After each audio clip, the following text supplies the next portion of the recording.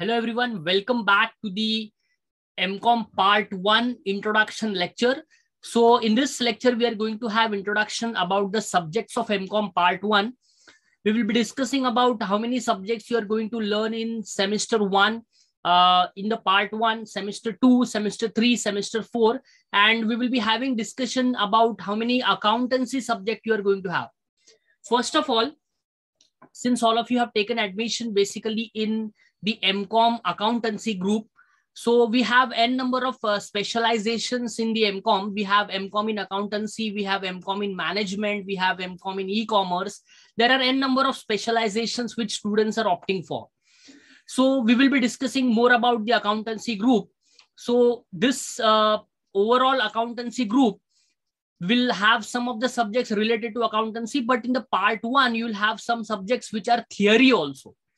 So if you see the MCOM part 1 semester 1, तो अगर हम semester 1 part 1 की बात करें तो semester 1 part 1 में भले आपने accountancy का specialization लिया होगा तो भी आपको MCOM part 1 semester 1 में 3 subjects जो होने वाले हैं वो theory subjects होने वाले हैं. So there are total 4 subjects which we are going to learn in semester 1. But in this semester 1, you will be having total 3 subjects as theory, and 1 subject will be a practical subject which will be related with your accountancy, and that subject is called as cost and management accounts. First of all, let us discuss about the theory subjects which you are going to have in semester 1 for MCOM part 1. If you are attempting from the college, and the first subject is business economics. So business economics is a subject which you are learning from 11th standard. तो 11th standard से जैसे आपने commerce stream में admission लिया वैसे ही every year आपको accountancy के साथ साथ इकोनॉमिक्स का भी सब्जेक्ट आपने हर साल उसको पढ़ा है, कुछ नई बातें आपने उसमें पढ़ी है. तो बेसिकली एमकॉम पार्ट 1 में भी आपको जो पहला सब्जेक्ट है that will be related with your economics. तो पहला आपका सब्जेक्ट होने वाला है इकोनॉमिक्स का. जो हमारा सेकंड सब्जेक्ट होने वाला है that is called as a new subject to you and that is strategic management. तो ये स्ट्रेटेजिक मैनेजमेंट का सब्जेक्ट आपके लिए नया है, तो ये आप पढ़ने वाले हो. ये भी एक थियोरी सब्जेक्ट है पार्ट 1 में in the semester 1.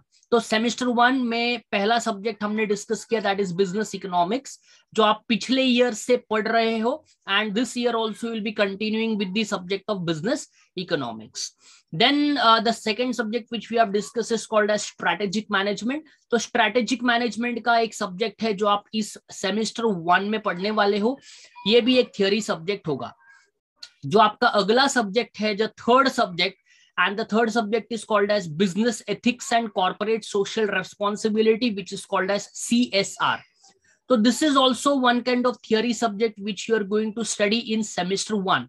So if you see in MCOM part 1 semester 1, अभी तक हमने जो 3 सब्जेक्ट को डिस्कस किया है, this 3 subjects are totally theory subjects. मतलब सेमेस्टर 1 में जो पहला सब्जेक्ट है इकोनॉमिक्स वो भी थियोरी है. दूसरा सब्जेक्ट है आपका SM that is called strategic management, वो भी थियोरी है. तीसरा सब्जेक्ट है आपका business ethics and CSR called as corporate social responsibility, वो भी थियोरी है. तो तीनों के तीनों सब्जेक्ट्स आपके थियोरी है. अब फोर्थ सब्जेक्ट जो है दैट इज प्रैक्टिकल सब्जेक्ट, जिसके लिए आपको प्रैक्टिस करनी जरूरी है, and that subject is called as the accountancy subject. तो अकाउंटेंसी है, लेकिन कौन सा अकाउंट्स आपको सेम 1 में पढ़ना है. This same 1 accountancy subject is cost and management account. तो आपको इसमें कॉस्टिंग और थोड़े से मैनेजमेंट रिलेटेड पॉइंट भी पढ़ने हैं. तो कॉस्ट एंड मैनेजमेंट अकाउंट आपका एक अकाउंट रहेगा सेमेस्टर 1 में.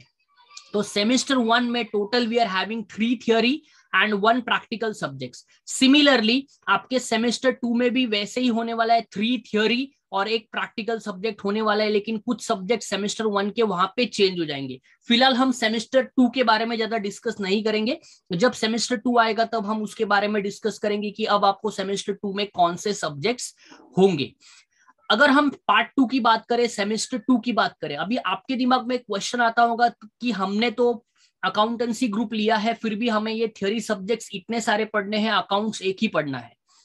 सो फर्स्ट ईयर में आपको ऐसे ही सारे सब्जेक्ट्स को पढ़ना पड़ेगा. फर्स्ट ईयर में you are having theory and with practicals, but second year जो आपका होगा MCOM part 2 that will be your semester 3 end semester 4.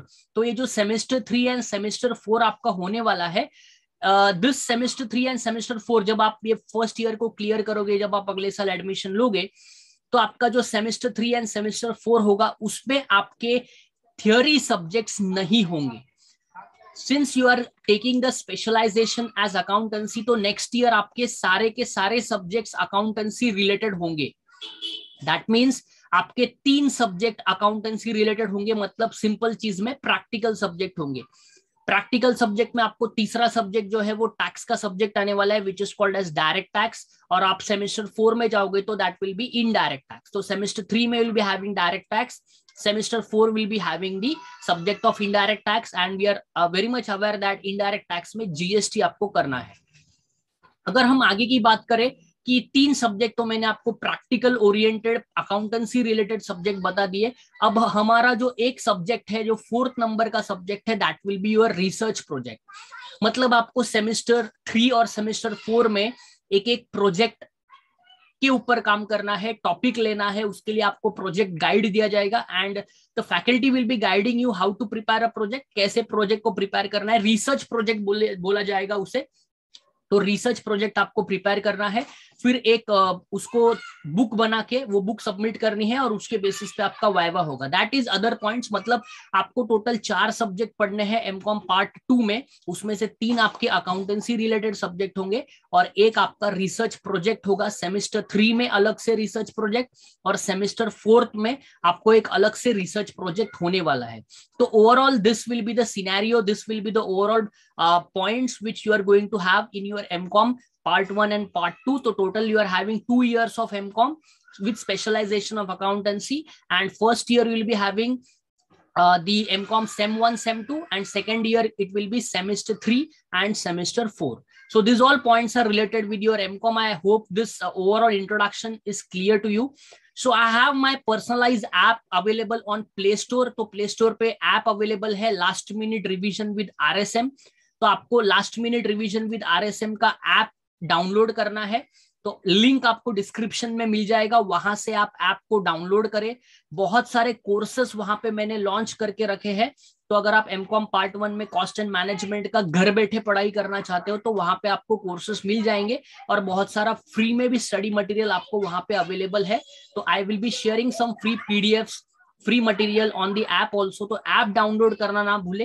App का लिंक जो है डिस्क्रिप्शन में अवेलेबल है. और ये जो चैनल है इसको आप सब्सक्राइब करके रखें और अपने फ्रेंड्स में भी इसको शेयर करें जो लोग एमकॉम की प्रिपरेशंस कर रहे हैं, बिकॉज आपको इसका बेनिफिट ये होने वाला है कि जो भी मैं वीडियोस अपलोड करूंगा इस चैनल पे, last minute revision related videos हो, एमसीक्यूज पैटर्न में जो वीडियोस हो, उसका बेनिफिट आपको मिले और टाइमली नोटिफिकेशंस आपको आ पाए. Thank you very much from this session. Bye bye. Take care.